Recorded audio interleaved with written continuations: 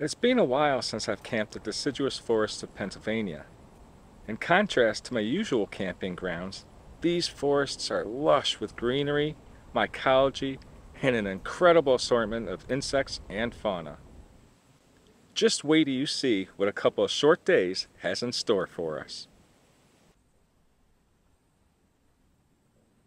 Hey, you guys! Okay, so I'm processing firewood, and holy cow, check out the caterpillar I just found on my tarp. This has to be the coolest caterpillar. This is #1 on my list now. It's got to be some kind of December moth caterpillar because I've seen them in books and everything, but I don't think I've ever seen one in real life. This thing is amazing.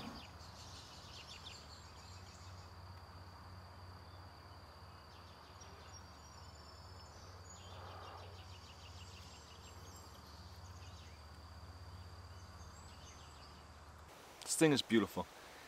How you guys doing? I'm Chris Ignato, and you're watching Nature Here and Now. So I'm going to be camping out in this amazing deciduous forest tonight, and I've already found several really cool things. I found what has to be a December moth caterpillar, which I didn't even know those things were in Pennsylvania. It's incredible. But this right here, this has to be some sort of lichen moth. It looks so similar to the painted lichen moth. It's got to be the scarlet striped lichen moth. Or actually, no, it's the scarlet winged lichen moth. Either way it goes, this thing is just sheerly a true beauty. Beautiful, isn't it? I can only imagine what type of stuff I'm going to find tonight because, of course, I'm going to set up a light trap, and I can't wait.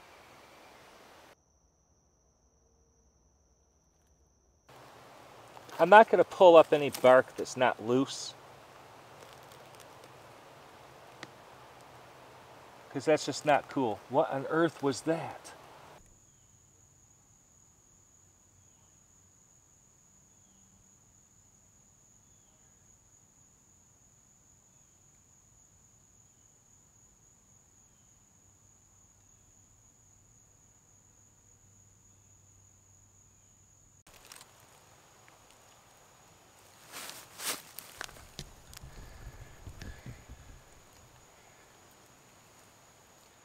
Okay, so maybe I didn't find a whole lot under this log, but I did find those sweat bees, which are really cool because that is an indigenous species of bee.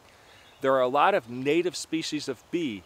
You've got the miners, the leaf cutters, the digger bees, of course the bumblebees, some of the mason bees, and, you know, of course the sweat bees.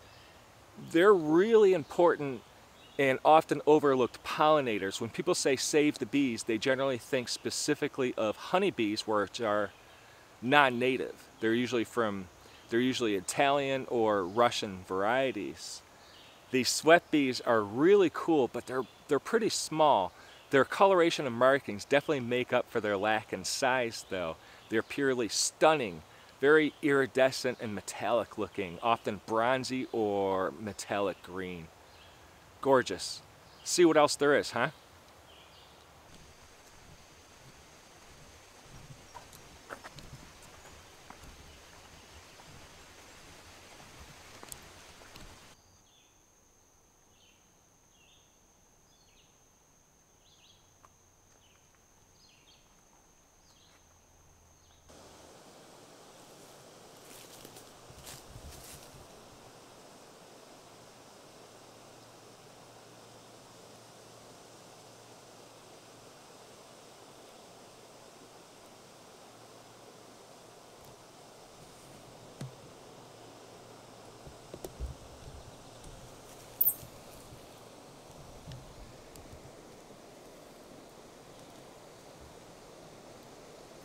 Okay, you hear that sound? That's the alarm call of a chipmunk, like a distress call. Well, more like an alarm call. It's that high-pitched squeak. You often find chipmunks in the rocky hills of Pennsylvania. So this place is no exception.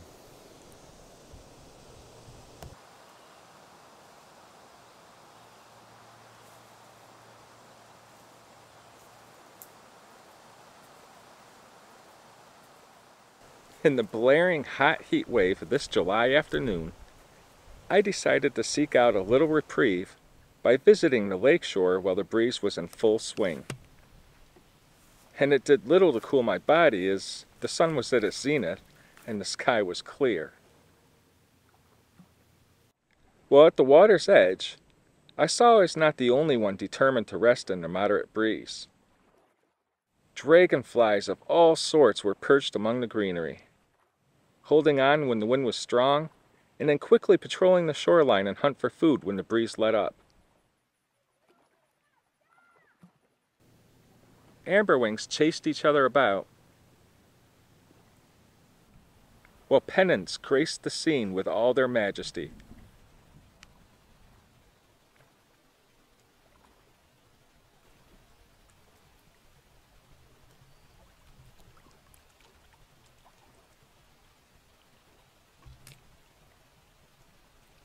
The eastern pondhawks, however, are as equally at home on flat surfaces as they are in flowers and stems. For me, though, the Halloween pennants were definitely best in show.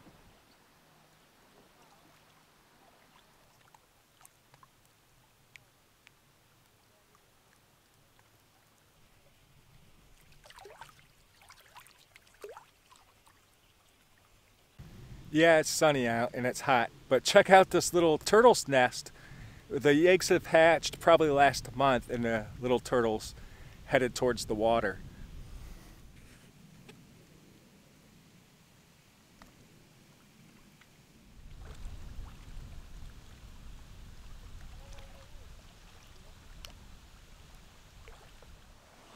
The sun, though, it got its best of me, and I had to seek salvation.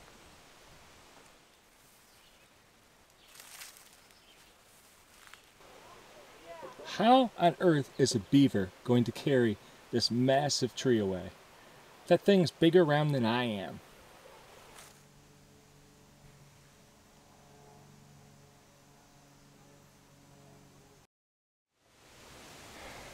It is hot out here. But you know what? Sitting back next to this mossy log, it got me thinking. It's a deciduous forest. I'm going to be spending the night out here. I'm up in the hills. There's rocks everywhere. Ferns as far as the eye can see. All the down trees are covered with this moss.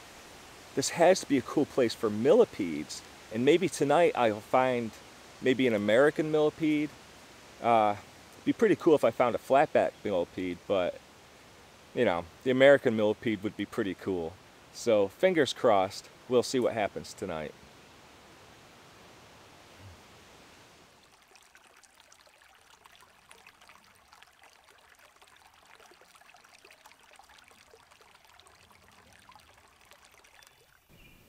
I returned to base camp, set the fire, and laid in the hammock until food was ready and the evening rolled in.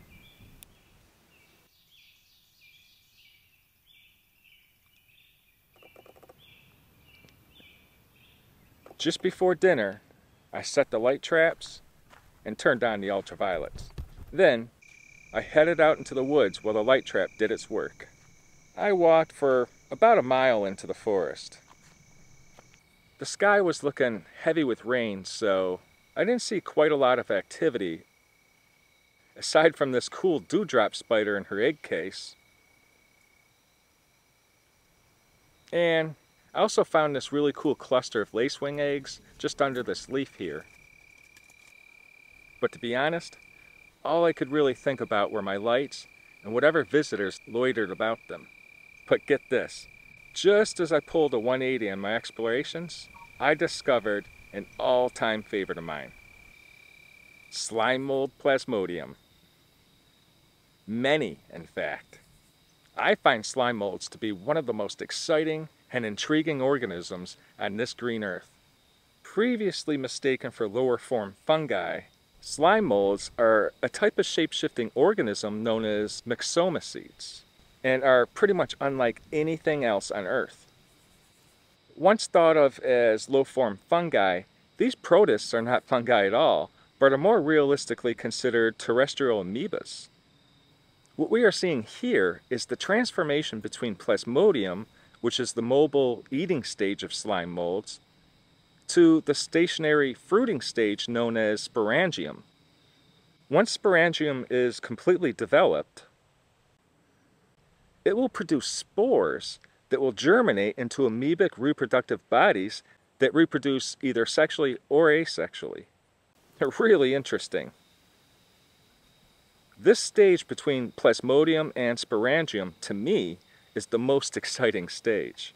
The chaotic looking puddle of pink, white, or even yellow, depending on the species, morphing into 1,000 perfect spheres, rising up on tiny stalks to become fruiting bodies, all in a matter of hours, I find simply incredible. But while losing myself in such magnificent carpets of mystery, I also lost track of time. I gotta head back to the lights. While approaching the light trap, I immediately see it was not in vain. There's literally hundreds of insects and moths and all sorts of cool stuff. I uploaded a video focusing exclusively on everything I found at this light trap, but I'll include some of the stuff in this video. Like this awesome pale Luna Moth. I love the geometric stripes on this thing, and this is one of the first times I've seen this species. This is some kind of sail moth. I'm just not sure what specific species it is. This little pink fern moth is definitely one of my favorites for the night. But I happen to be really partial towards any of the slug moths, pretty much because their caterpillars are so awesome. And to be honest, I'm a little embarrassed about this insect here. I mistook it for a fish fly, when in actuality it's a female Dobson fly. And the dead giveaway is the fact that it's a lot larger than your average fish fly. The male Dobson flies, which I have yet to find, have massive mandibles on them and often freak a lot of people out. The jaws on this female, though, are the ones to worry about.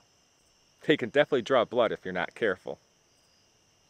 And one of my favorite moth species for this year are the lichen moths.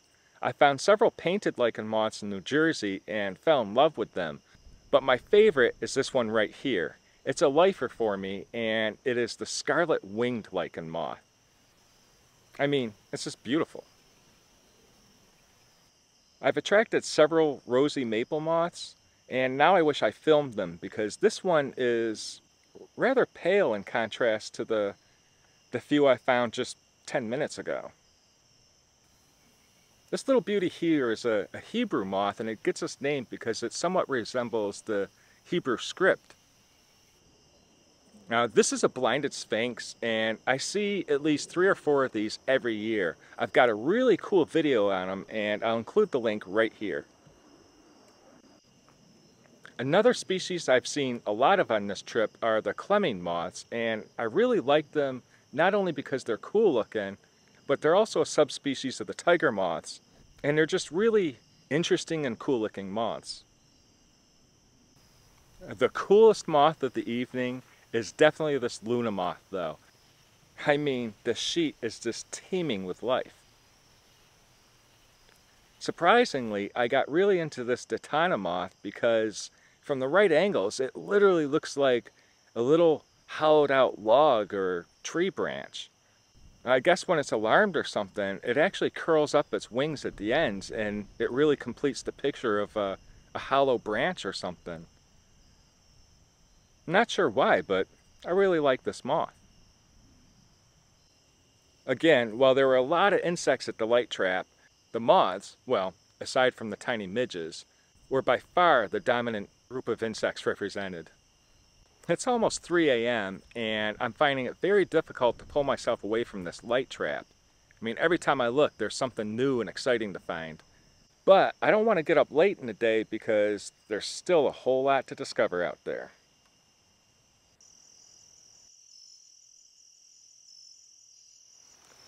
Have a look at this. This is the American millipede, and it's pretty much the biggest millipede species we have in the northeastern United States. This individual is easily 4 inches long, and they don't get a whole lot bigger than that. Its underlying base tone is a slate gray, and there's usually a little bit of red at the margins of the body segments. But this one has a whole lot more red than what I'm used to. Now, I was hoping to find some flat-backed millipedes, maybe Aphiloria virginiensis or alleghaniensis or something. But this is actually really cool because it's got so much red on it. So let me show you some closer footage. Millipedes are a lot slower than centipedes. They're also harmless unless, of course, you eat one. I love watching that forward-moving wave as the millipedes truck along and search for food or anything of interest. Well, it's the next day and I am heading out. There's a meadow with some various flowers in it, and I definitely want to hit that because meadows, they're usually pretty bustling with insects and other wildlife activity.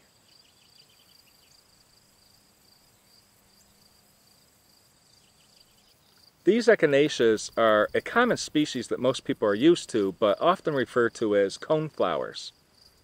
While they have medicinal properties, pollinators love these flowers because, as you can see, they're good producers of nectar.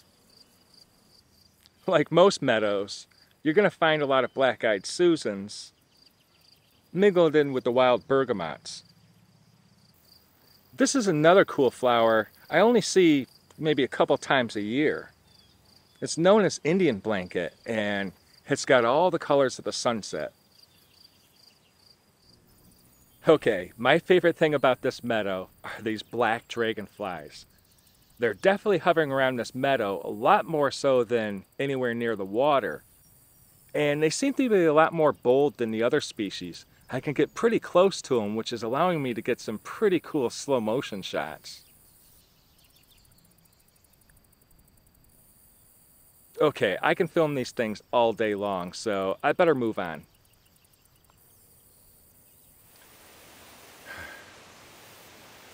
Okay, so setting up that light trap was by far worth the while. I mean, hundreds and hundreds of different moth species visited the trap, and it was just really exciting. A lot of beautiful species, and I think my favorite was the scarlet winged lichen moths. Those things are just beautiful. I mean, they look like a rainbow with lots of red. And there are a couple other lichen moth species too. And then I was gifted with the presence of a Luna Moth, and then woke up today to another Luna Moth on a tree.